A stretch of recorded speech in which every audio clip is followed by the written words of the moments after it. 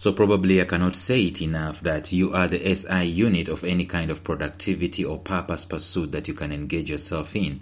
In other words, if your health and vitality is not in check or is not in place, then whatever it is that you want to pursue in terms of your purpose, in terms of your work, in terms of your productivity, is not going to happen.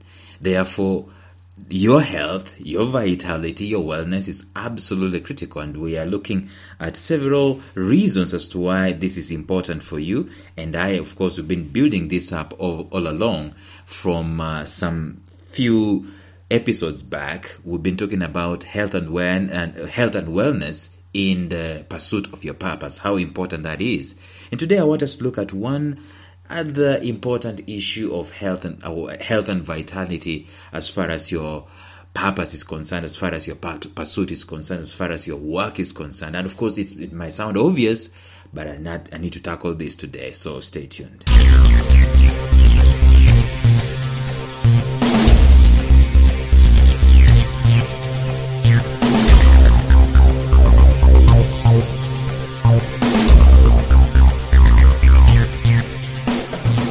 Welcome to the Life Signatures podcast with Lawrence Namale. Lawrence is a life coach, author, and keynote speaker who loves to tackle different topics on purpose, productivity, and resilience. His mission in life is to awaken all your boundless possibilities available in you. Life Signatures podcast is dedicated to bring to reality every single person who knows that deep down in their gut, there's got to be more to life than this. And now, here is your host, Lawrence Namale.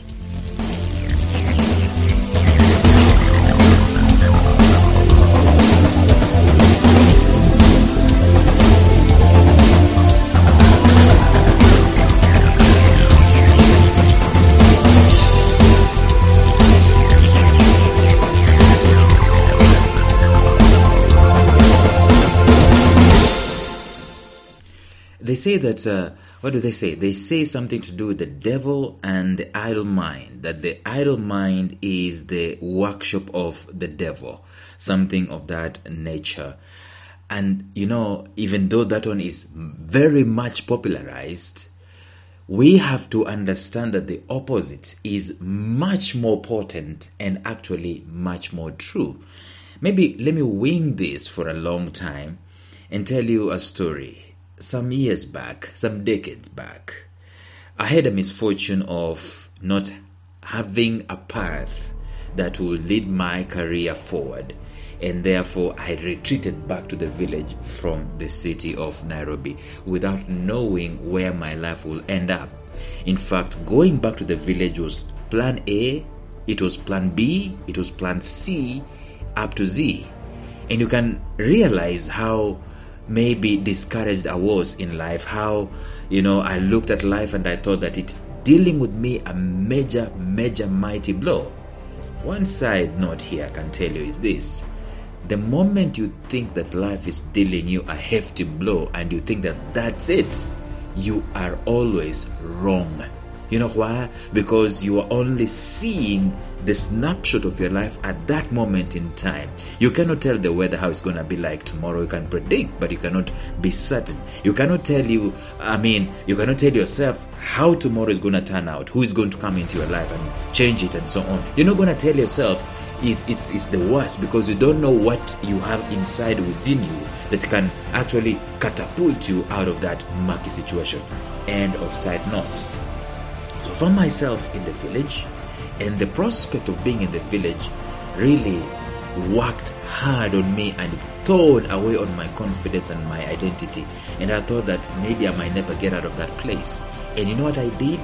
I decided I'm not going to participate in the life in the village. I'm not going to participate in it, because when I participate in the life in the village, I am cementing my fate. And I don't want to cement my fate. I want to stay in my city clothes. I want to stay in my city shoes. I want to stay in my, I don't want to sweat. I don't want to get out there and work, because I don't want to be identified with the village. And the more I did that, the more I was this guy who was the SI unit of discouragement, like Brother Job in the Bible. I walked around like the world has ended. I walked around like, my life has come to a standstill and there's no hope walked around hopeless and so on. Until the moment I decided, hey, guess what? Life has gotta go on. If it's going to be in the village, then it's gonna be in the village. And so I got off my city garb and decided to immerse myself in the life of the village. One thing happened. I realized that the more I am working, the more I am expending energy working, the more I am alive. I don't know, the more I am excited about life, the more hope comes up and so on. Anyway, I was telling you that story. I told you I was going to wing a long story.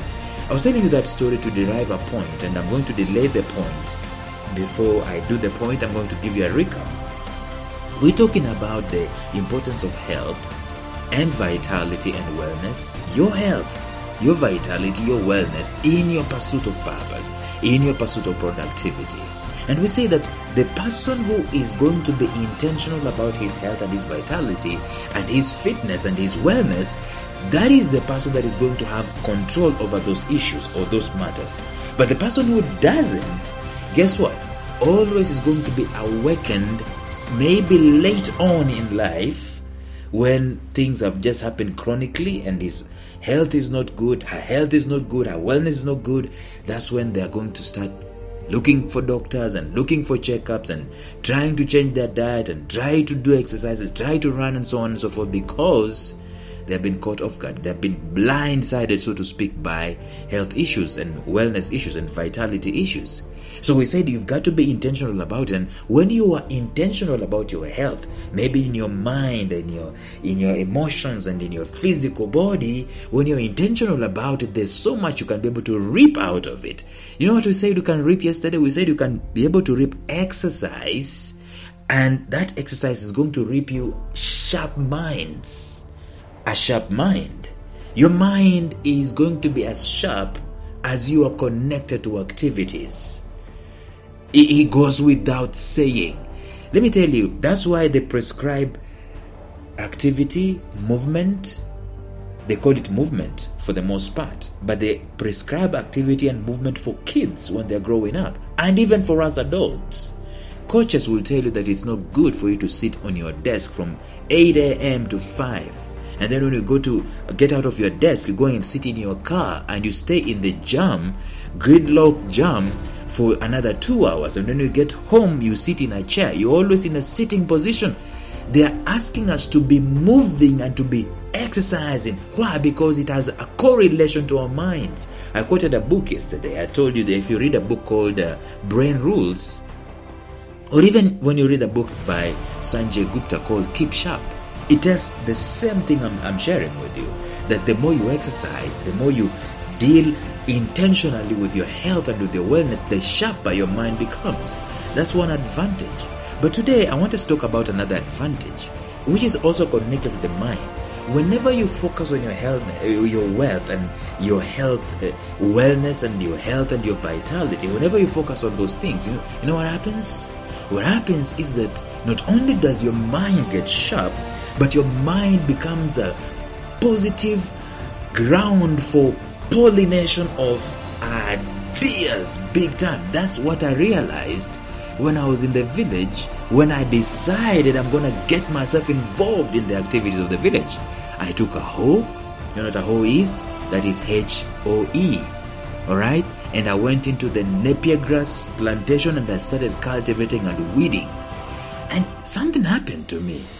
The more I was acting, the more I was weeding, the more I was involved in activity, the more ideas on how better I can do that activity, and even sometimes ideas about what I can pursue on in my life started coming into my mind. But those ideas were not coming as long as I had a sad face, a long face, as long as a Missouri mule, walking around with sadness because I'm not doing anything, because I'm thinking my life has come to an end. But when I got myself into activities, that's when ideas started cross-pollinating my mind. Let me tell you something. If you want to be creative, if you want ideas to come into your mind, you know what the shortcut is? It's activity. Get out of your comfort zone today, go and do some physical exercises, some kind of wellness, some kind of even fasting, by the way. Just anything that you're doing intentionally that is going to connect you to your wellness and your vitality, whether it's fasting, whether it's taking a lot of water, whether it's running, whether it's putting yourself in some kind of diet, whatever it is you're going to do intentionally that is actually probably uncomfortable or maybe outside of your comfort zone, outside of your status quo, outside of the things that you're normally doing. Guess what?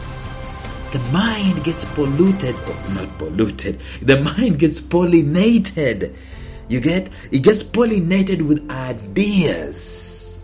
And if you are someone who is a person of purpose, guess what? The ideas of purpose, whatever it is, they start being expanded into your mind.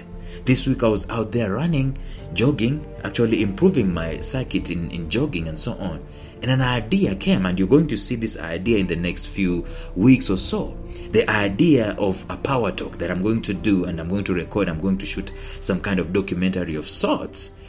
I am 130% sure that if I did not go out to jog, the idea will not have come. I'm not saying that it's only when you are acting and exercising and so on that ideas come. I'm saying that it increases. The level of your activity of ideas and your thinking and your creativity is increased with your health and vitality. You don't get your health and vitality increased when you're doing nothing, when you're seated doing nothing, when your health is not okay. Ideas don't come.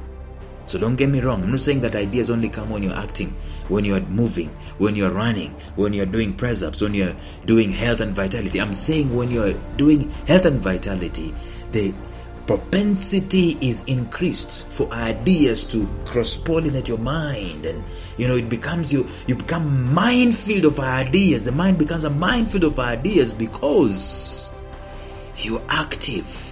You're taking your health seriously. You're healthy, by the way.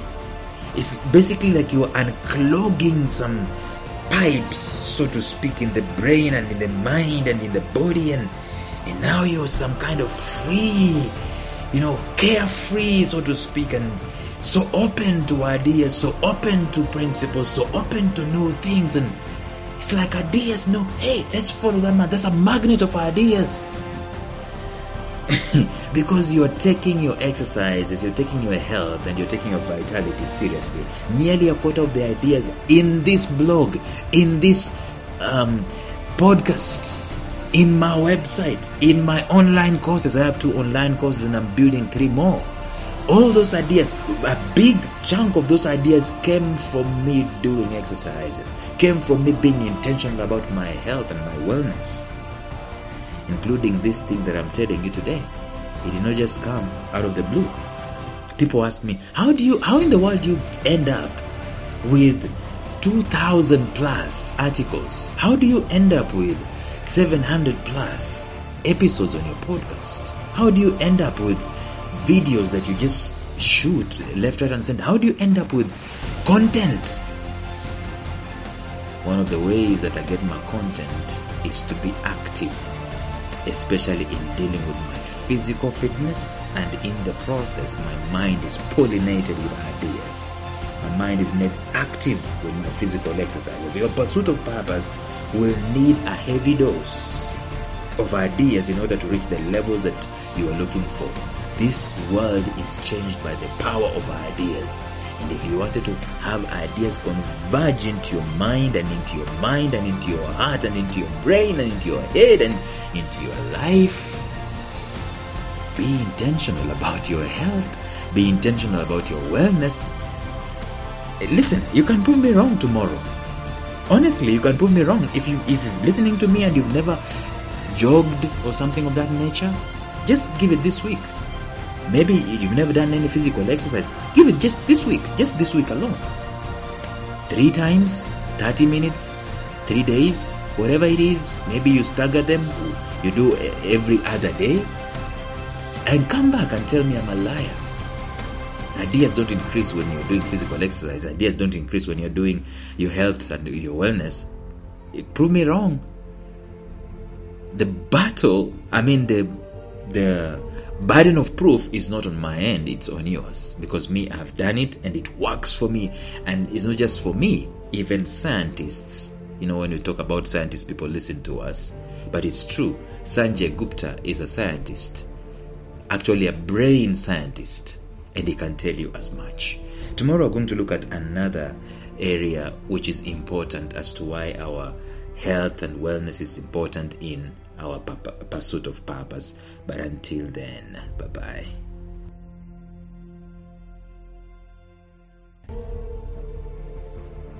Thank you for listening to Life Signatures Radio. If you enjoyed today's show, subscribe to Life Signatures Radio on iTunes, Stitcher, or visit our website at lifesignatures.libsyn.com. Life Signatures Radio, fresh, clean, and inspiring.